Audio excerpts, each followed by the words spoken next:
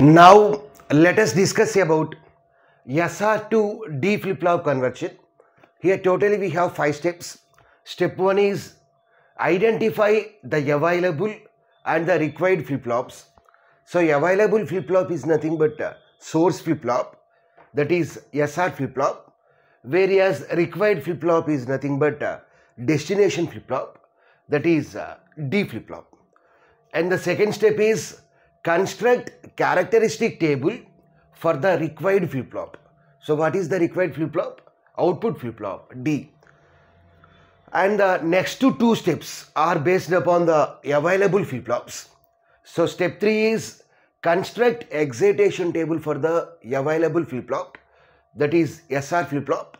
So step 4 is find the Boolean expressions for the available flip-flop, that is SR. So step 2 is based upon the required flip-flop, whereas step 3 and step 4 are based upon the available flip-flop, and step 5 is draw the circuit diagram. So let us see the second step. Construct characteristic table for the required flip-flop, that is D flip-flop. So here D is the input, Qn is nothing but current state output, whereas Qn plus 1 is nothing but next state output. So here D and Qn are the inputs, whereas Qn plus 1 is the output. Here we have 2 inputs, so totally we will have 4 combinations, 0, 0, 0, 1, 1, 0, 1, 1. Now let us find out the next state output. Here D flip-flop means data flip-flop. It is useful for storing the data. So irrespective of the current state output, here the next state output is D only. Why? Because D means data, for storing the data. So here what is the data? 0. Here what is the data? 0. So it is used for storing the data, D flip-flop. Next here data is 1. Here the data is 1. Next step 3 is construct excitation table. So here Qn plus 1 are the inputs, whereas SR is nothing but output. Here totally we have 2 inputs. So totally we will have 4 combinations, 2 power 2. So 0, 0, 0, 1, 1, 0, 1, 1. Here the excitation table is very simple.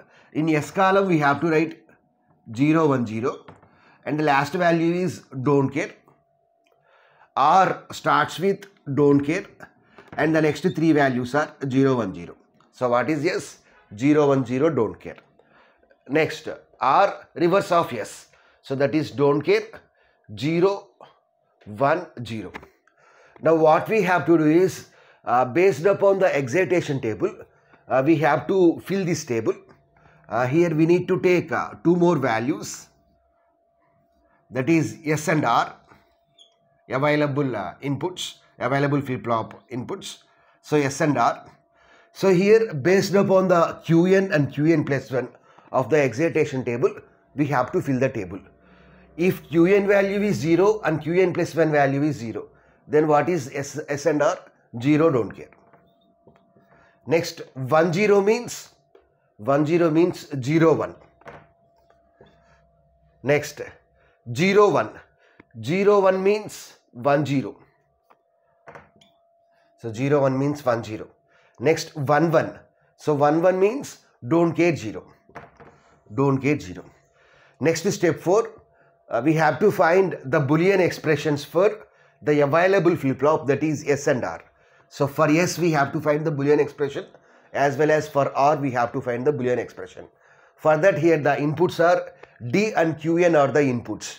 So here we have only 2 inputs. So 2 variable Karnaugh map is enough. So here this column represents D, whereas this column represents Qn. So DQn, these are the inputs, DQn. So 0 1 0 1. If we observe S column 1, so what is 1 here? D value is 1, Q value is 0. So D value is 1, Qn value is 0. So that is 1. Next this don't care 1 1. So 1 1 means this don't care. So we can make these 2 cells as a group. So now what is the expression? What is D value here? 1. Whereas Qn value is changing from 0 to 1. So there is no need to consider that. So here the expression for the S is D. So likewise find the Boolean expression for R. If we observe R column, here we have don't care. Here if you observe here, What is 1 1? 1 1 means don't care. What is 1 1? 1 1 means don't care. But we can, a group may contain don't care. So we can form these two cells as a group. So likewise, observe the R column. So 0 0 means don't care. Don't care. Next, 0 1 means 1. 0 1 means 1. So we can make these two cells as a group. Next, D value is 0. So that means D bar. Whereas Qn is changing from 0 to 1. So there is no need to consider that. So here the expression for the S is D. Whereas the expression for R is D bar. Now we have to draw the circuit diagram. So let us draw the circuit diagram. So it accepts S and R as the inputs. So available flip-flop. And the output is Q and Q bar are the outputs. And so these are the outputs. Next, this is nothing but clock pulse.